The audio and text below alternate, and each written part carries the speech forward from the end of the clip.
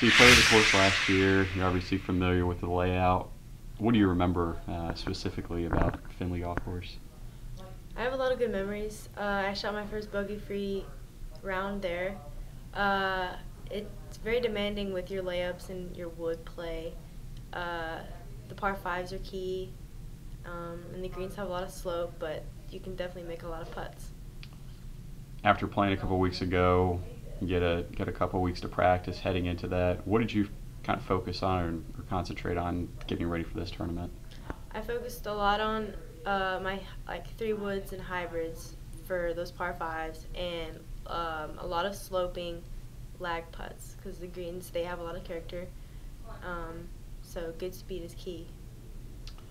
What did you feel like last year that course challenged you with, and what do you take from that and kind of know now going into this, I need to be ready for this, or I guess what are you looking for most to make sure that you're successful? Placement on the greens. If you can place it kind of on the same quadrant where the pins are, um, then you can have a good putt at it. And if you're not in the same quadrant, you'll have a good putt at it, but it'll be challenging. So knowing where from past experiences where the quadrants are and where the slopes are, and knowing what side of the green to be on to have a good chance at birdie. What did you see maybe from your teammates in practice this week too, them improving?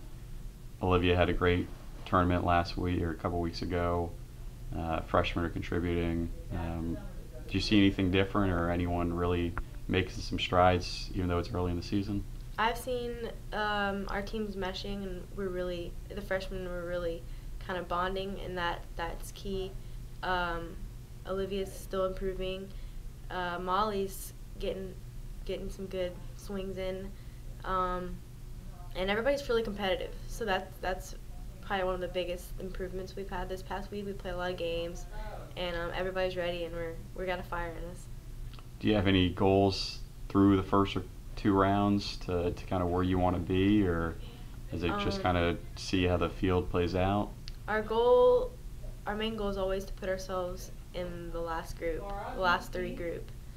So if we do that, we'll always have a chance. So